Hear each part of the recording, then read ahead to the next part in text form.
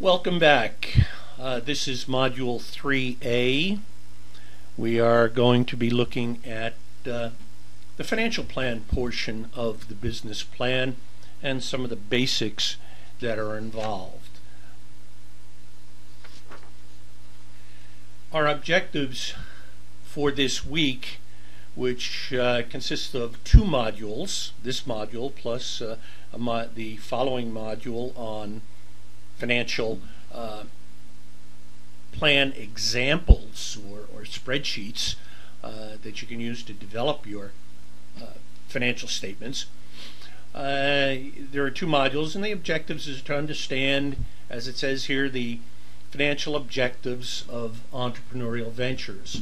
We'll talk about pro forma financial statements. Pro forma is from the Latin for form, and we'll explain what that means and also some of the bad connotations that pro forma has received in recent years.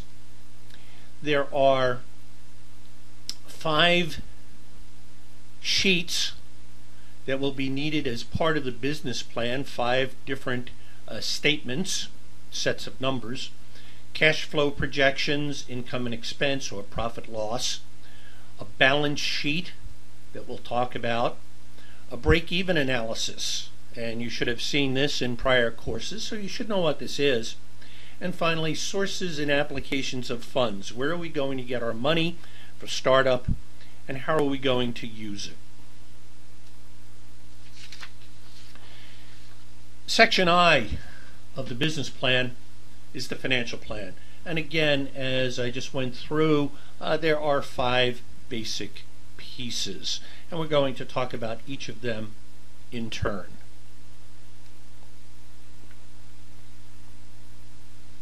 What do we need to worry about financial management for? What does it do for us? Well, here's a chart that kind of gives it in a nutshell. We have to look at finances on an ongoing basis to see if we're making money or losing money. Obviously, if we're losing money, we have to change some things. Do we have enough cash on hand to meet the rent, the payroll, the phone bill? Because as we'll find out, cash and profit are not always the same thing. How well are we using our assets? How well are we managing things? Our investors and our lenders want to know that. And can we share the risk? Can we partner with other people? How do we run the business? And again, it all revolves around finance. Here's another way of looking at the financial objectives of the firm. 4 categories. Profitability. You can read the chart. The definition is there. It's going to take a while for a new firm to become profitable, and you have to realize that.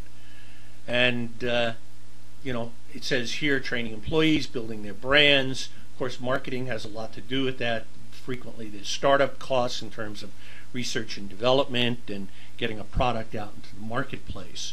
So that's a real concern. Liquidity has to do with cash flow. Again, can you pay your bills? Can you meet your payroll? How well are you using its assets? As it points out, Southwest Airlines, the time the planes sit on the ground is wasted time being loaded and reloaded. Airplanes only make money when they're flying, and airlines have to reduce the turnaround time. You'll see as we go along, this also involves things like inventory turns, a very similar kind of thing.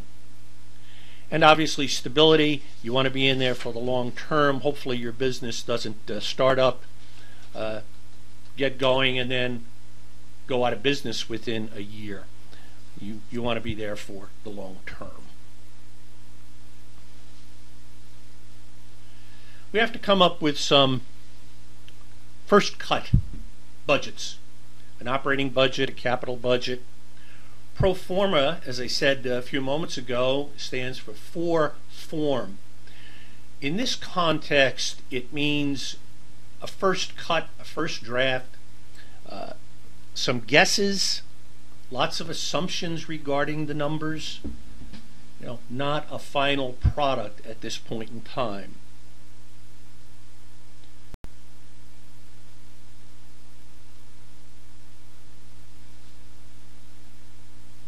Operating budgets, again, focus on ongoing costs. Capital budgets are the things for the new equipment, the initial startup, building out the space that you're perhaps renting if you don't buy a building, fitting it out the way you need it, and sales projections, things like that. Here's another look at basically the same thing, where we're starting with the sales forecast and doing a break-even analysis and coming up with some budgets. Now, unfortunately, the word pro forma has gotten a bad connotation. In the supplemental reading for tonight, there is an article labeled proforma.pdf. I would ask you to look at that. This is really the second page of that, but what it amounts to is that for a number of years prior to passage of the Sarbanes-Oxley Act that we'll talk about later in the course, which tried to clean up some of the problems, companies were using pro forma statements to mislead investors. They were pumping up sales and earnings and cooking the books, as it were, and it cost Arthur Andersen the business. They went out of business, as you know. What's left of them is now Accenture. You'll see, I don't expect you to be able to read it from this chart, but if you look at the proforma.pdf, you'll see that Network Associates, and I had the experience, I don't know if it was a pleasure, but it was an experience, to work with them for a little while out of Maryland. If you look at the chart, basically what happened was they owned McAfee, the antivirus software, and McAfee was losing money. What they did is when they reported its earnings, they reported a net loss of 17 cents per share. But if you look at the asterisks, it says that it excludes the losses of McAfee. They just conveniently left that chunk of the business out of its operating results. And if they had included McAfee in there, they would have lost 35 cents per share. And very misleading. A lot of people, some people got in trouble for it, got some fines, and the SEC came down on them. So again, pro forma has got this connotation, or had this connotation until just very, very recently, of again, cooking the books, misleading people, doctoring the numbers, as it were. But of course, you're not going to do that, I know, and the idea of pro forma in the context of a startup, again, is first cut assumptions. Okay, sales forecasts. First thing we do is come up with some forecasted sales. How much of a product or service are we going to sell? Looking at how it will grow or decrease perhaps over the long term. How we're going to price it. Are we going to price it at the same level all the way through, or are we going to offer initial discounts to gain market share, or are we going to raise the price a little bit initially because we don't have much competition? Is there competition? What are the effects of the competition? Well, there are ways that we can get our sales forecast numbers. We can do some marketing research, and we'll talk about marketing research later in the course. Look at industry sales, again, through marketing research. There are things out on the web and in books that can tell us where, what our expectations should be. Talk to the buyers. If you have a sales force, you can use them, but in the beginning, maybe you want to go to a consultant. Maybe you want to go to look at some expert opinions. Maybe you want to go, we talked about the small business incubators and the small business development centers at the county colleges in last week. And perhaps you want to go talk to those folks and kind of let them give you a feel for what is a reasonable expectation for a sales force, a sales forecast rather. One of the things you should be aware of is that there are two kinds of accounting, and this is important. You should know this if you've had a finance course. It should be repetitious, I hope. Cash accounting, very simply, when you pay when you receive the money, you record it. And on expenses, when you actually pay the bill, you record it. Well, the big problem with cash accounting, and it's more of not a theoretical problem, but despite that, most small businesses use cash accounting. My own business, we use cash accounting. It's much simpler and straightforward, and as long as you understand the downsides of cash accounting, it's fine. However, what the downside is that it doesn't time phase the revenues and expenses very well. So what happens is you'll spend money to get supplies, materials for your business, to produce a product, and your profits will go way, way down because you've got lots of expenses and you haven't sold anything. Then when you sell that chunk of product, that batch of product, you get a lot of income. So the chart, the profit and loss chart, goes way down below into a loss, then it bounces back up, then it bounces back down, and it's very hard to find where the steady state is. So the accountants came up with accrual accounting many, many years ago. And what you do is you take and record the revenues at the time that you sell a product or you bill for the service, but you may not have collected it, all right? And the question is okay, where do those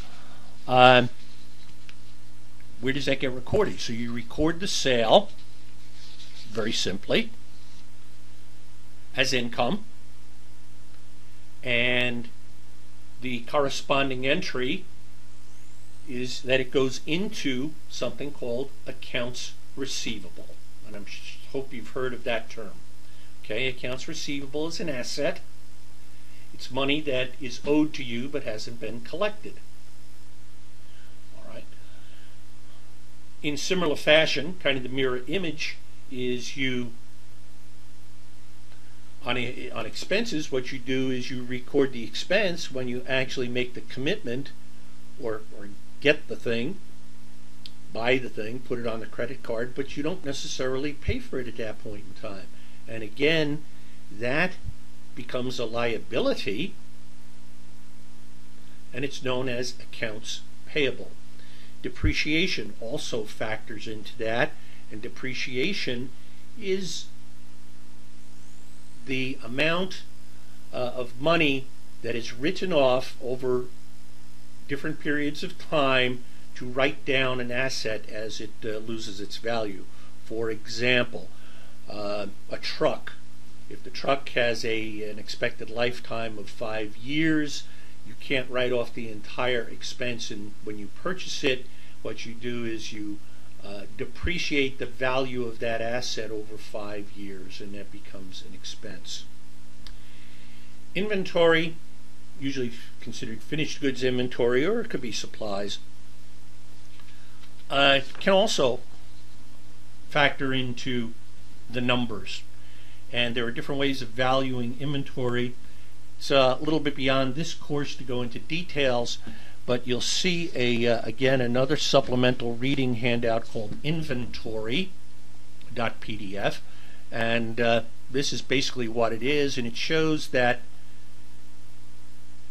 a scenario where you purchase supplies, products, materials for what you need at different points in time at different prices depending upon the market price, and how you value that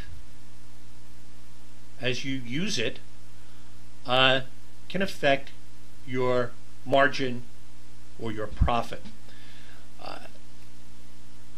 All of them are right. Different industries use different methods. This specific identification method is used a lot in government type work. The federal government, particularly Department of Defense, wants to know the cost of the items or materials in the batch of product that they received. So they want specific lot identification. The software can handle that these days, and it works out.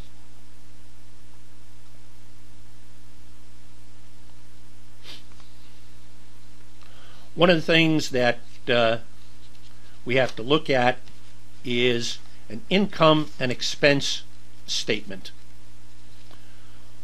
All right, sometimes called a profit and loss, depends upon the industry. Again, you have to get to know your industry, know the nomenclature that they use, the terms, talk the talk and walk the walk. So learn something about the industry. This is a simple income and expense. You should have seen this again in prior courses. Your gross receipts or revenue or sales is the money coming in, whether it's cash or accrual, depending on sales. And again, accrual accounting, you'd have this thing called accounts receivable. The cost of goods sold is the cost per unit that it costs to make this thing. Direct labor, materials, energy. We'll see later that sometimes, variable costs are a little bit hard to measure, but we'll talk about that a little bit further on in the course. So what we sell it for minus what it cost us to make it is our gross profit or gross margin, in this case $40 or $40,000. Expenses are our overhead, our salaries, our rent, our phone bill, the electric bill generally, advertising, a whole variety of things, as we'll see in the next module. That comes off of the gross margin. Depreciation we talked about. This would be the annual or quarterly or semi-annual write-off of the asset. What's left is a net profit, in this case $18,000. We pay tax on that, and we have a net profit after tax. Now, you can take a real income and expense sheet, and no matter how complicated it is, no matter how big the company, it has to come down to basically this or what's on the previous chart. If it's very confusing, then probably they're trying to hide something. So, it should all filter down to something as simple as revenues or net sales, cost of sales, gross margin, your expenses, as you can see, pre-tax earnings, taxes, and how much you netted. Pretty much straightforward. Now the idea is gross margin. All right, and you'll see on the Lowe's example here they have percentages. You don't always have to show that, but many companies do. Different kinds of industries work at different net profit ratios or net margins. The pharmaceuticals work at a pretty good margin, although that's starting to come down now from competition of the generics. Things like Lowe's, companies like Lowe's and supermarkets work on very low net margins. All right, but look at the difference between the gross margin and the net margin. Take Pfizer, for example, about 70%. And where does that go? Well, that's if you go back, and I won't flip back through the chart, but if you go back to the prior chart there, where the difference between gross margin, which is revenue minus the cost of the goods sold, is gross margin, and then you deduct the expenses to get net margin. It says that their expenses are about 70%. Well, a lot of that in the pharmaceuticals is research and development. Very, very heavy. Things like supermarkets and that don't have the R&D costs, so their overhead is considerably less as an industry. Most of their overhead is operating costs, the store, costs of the store, the costs of the employees who get salaries and that kind of thing. But again, you have to look at your industry, and what's good in one industry might not be good in another, and vice versa.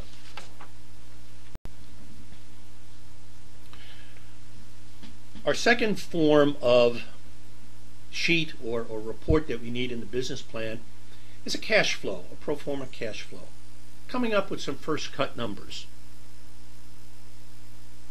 This example is based upon an accrual system. Why? Because it shows accounts receivable, okay, which haven't been collected, gets deducted from the net income, because your net income, don't forget, you took the $13,000 credit for it when it was sold, but if you haven't collected it, you really don't have $13,000 in cash. You've only got, at a minimum, $9,000. Okay. Depreciation, that helps your cash flow a little bit, because you can take money out of the asset, perhaps, and credit it to that. Accounts payable helps your cash flow because you haven't paid the bills yet. You owe the money, but the cash is still sitting there. So you have a total of $17,000, and you figure that you add that to the cash you had at the beginning, and you come up with the cash at the end. Cash flow is very important. Again, you could be making a profit,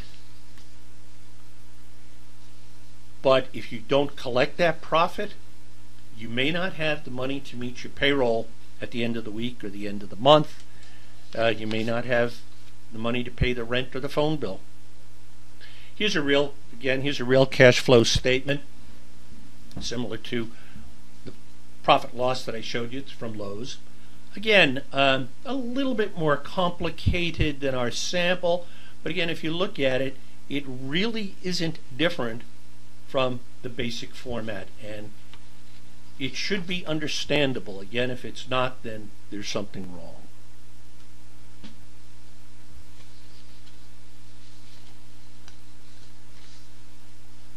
Balance sheet is the third. It consists of a number of things.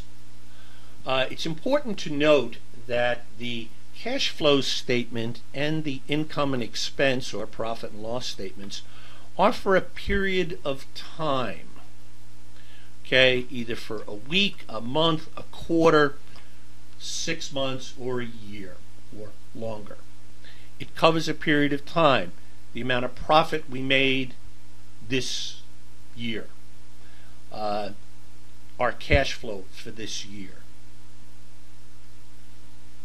The balance sheet, on the other hand, does not represent a period of time. It's a snapshot. It's as of a certain date. We list the current assets. Again, this is an accrual. We're looking at an example from an accrual system because we have accounts receivable, sales that we've made but we haven't collected the money. Okay. Current assets are defined, as you should know from the finance course, as assets that are either cash or readily convertible to cash, something that we could liquidate if we had to pay off bills. Long-term assets, on the other hand, are not liquid. things that are hard to get rid of, things like equipment, a building. If you don't own real estate in the building that you're in, that would be in there. And again, you see the write down of the asset via depreciation. And of course the total is the total assets. The other side of the balance sheet, usually the right-hand side, is liabilities. And again, we have current liabilities, which are accounts payable, the money we owe but haven't paid the bills yet for, and the amount of money that we have to pay that's outstanding on our long-term debt. This could be interest that's accrued, could be the payments on a loan, that kind of thing. Again, stuff that's due now. And similarly to the assets, long-term liabilities are things that are not yet due. And these may be long-term loans, a mortgage, basically notes and mortgages, those kinds of things that are not going to come due for quite some time. So we've got the total liabilities. The difference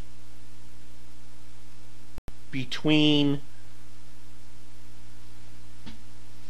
between assets minus liabilities equals the owner's equity.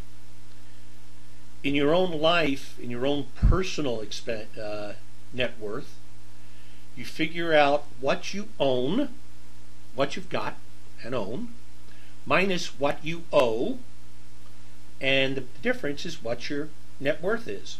That may be a negative number in some cases, but for example, if you have a car and you have a car loan against it, well, the value of the car minus the unpaid portion of the car loan is the net worth of the car.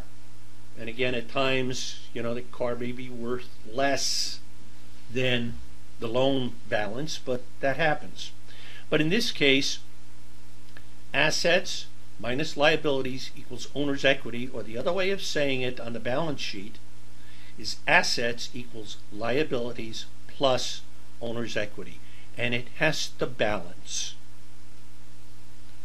Okay? If you turn in a business plan with a balance sheet that doesn't balances, you're going to lose some points. Because particularly at this stage, this is a graduate course, you should understand balance sheets. You should have had a finance course and know what you have to do. Here's a real balance sheet again from Lowe's, and guess what? It balances. Again, not too complicated.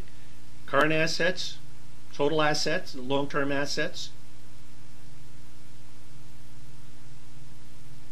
current and long-term liabilities for total liabilities, and the difference is the shareholders' equity.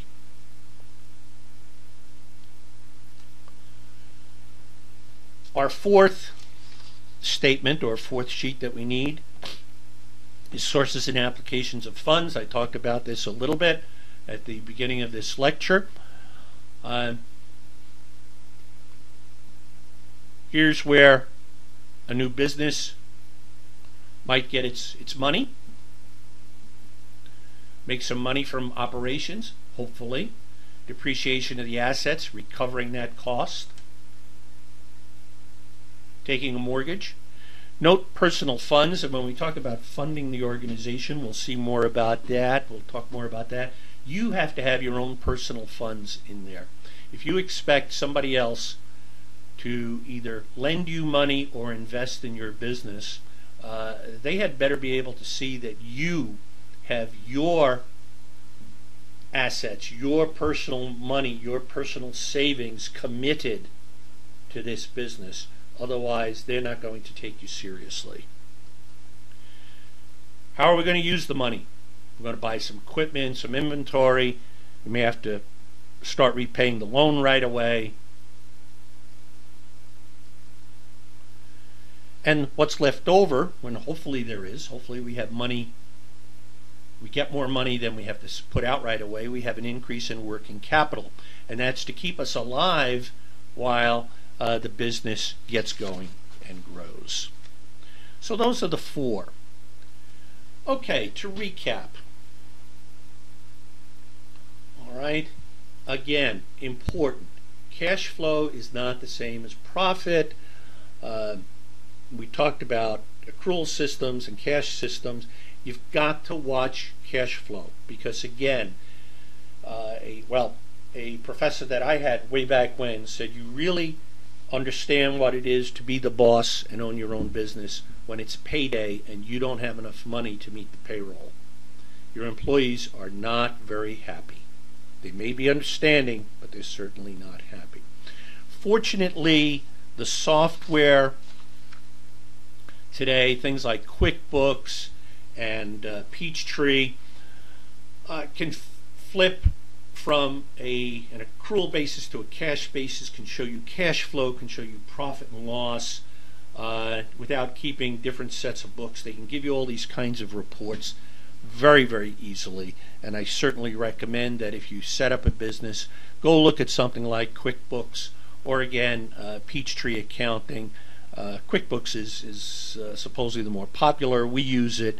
Many of our clients use it, and it's a good system. Some problems, looking at different scenarios. Run the numbers. Do some what ifs, and we're going to talk about that in the next module. And of course, if you have money coming in and you're fortunate that you have a positive cash flow and extra money sitting in the bank account or cash register, put it into a short-term money market account, put it into a short-term CD, something like that, where it can earn some interest. Don't let it sit there idle. That's a waste of income and a waste of money. Well, here again, we've got an example of a business that fell under its own weight. It's actually a cheese company, Suprema Specialties, and I don't expect you to read this chart, but again, in the supplemental reading, you have Too Good, the article Too Good, and you should be able to read that. And basically, the problem, if you look at that supplemental, you can pull that chart up now if you want, PDF chart or article, that they messed up their cash flow.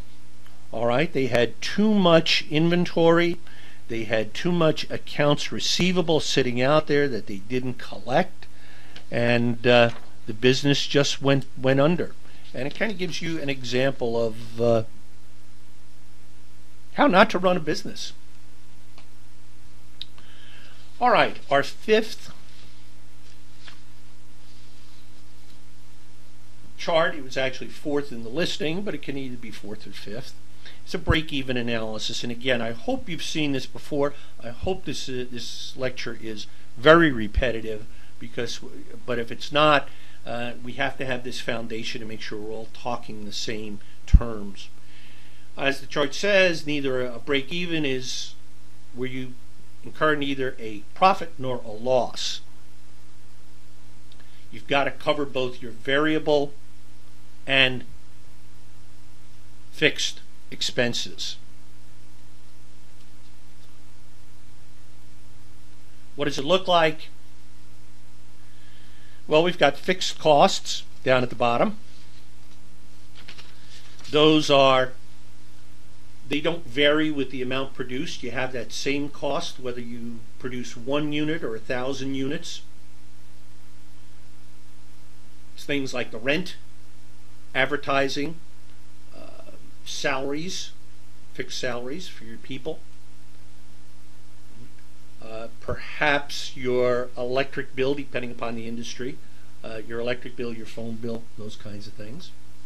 We add on top of that the variable costs, and variable costs vary per unit.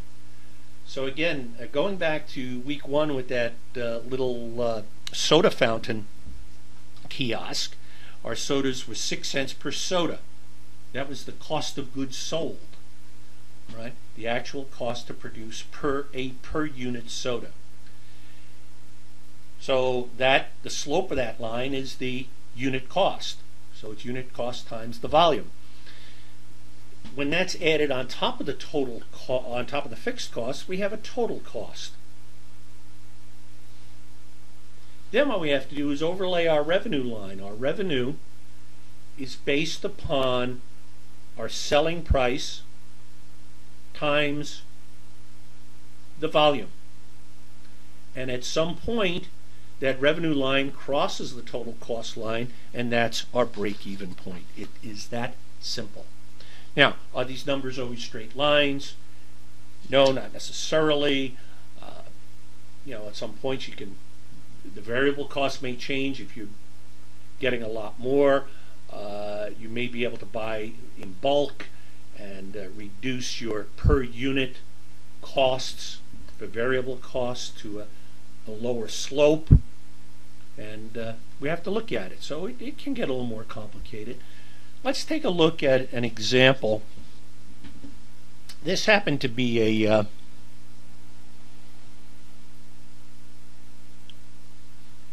air ambulance business, all right, for a medical center.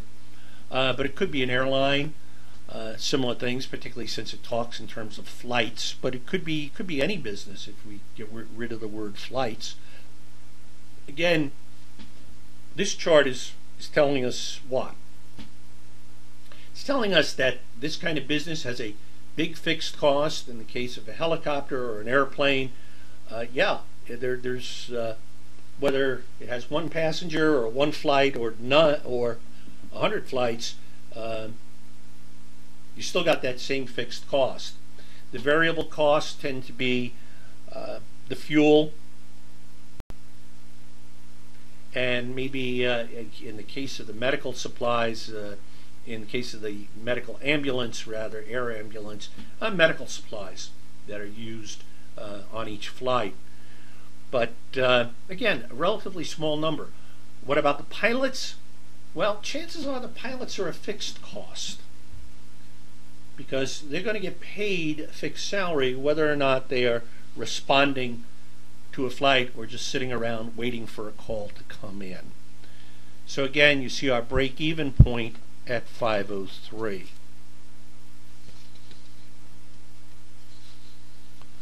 Another example. Let's take a look at pricing. Here's a sample where we've got what do we charge for a box of cereal? All right. We know we've got our fixed costs here. We know what our variable cost is to produce a box of cereal. Our marketing department, our sales forecast, if you go back to almost the beginning of this lecture, our sales forecast has told us that if we sell it at $2 a box, we can sell 290,000. If we sell it for $3 a box, fewer people are going to buy it. The competition's going to take some of our market share, so we'll only sell 210. Where's the break-even point? The break-even point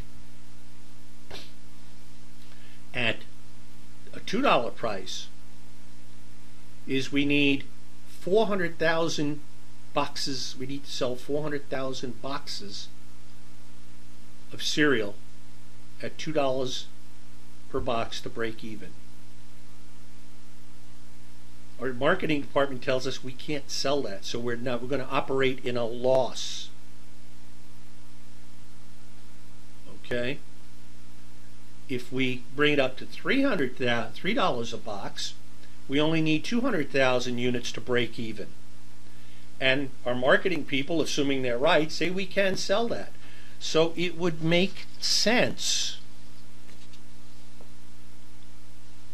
It would make sense to sell it at $3 a box with a lower volume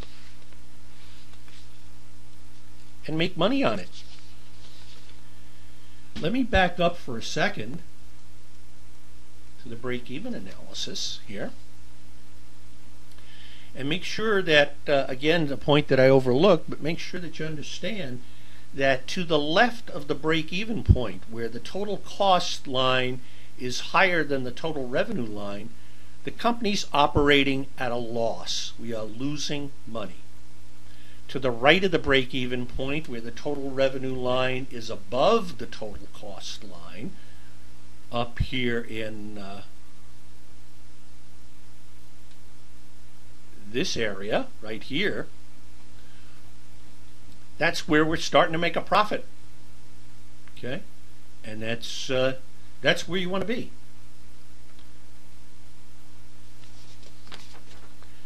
So it's quite simple, but you're going to have to do this for your business and have to submit this as part of your plan. Where do you expect to break even? Okay, in the next module, 3B for this week, we're going to look at spreadsheets that you can use to do these what-if scenarios, some testing, some projections for the first year, and those spreadsheets are available to you. And again, we'll explore them and go through them in the next module. Thank you.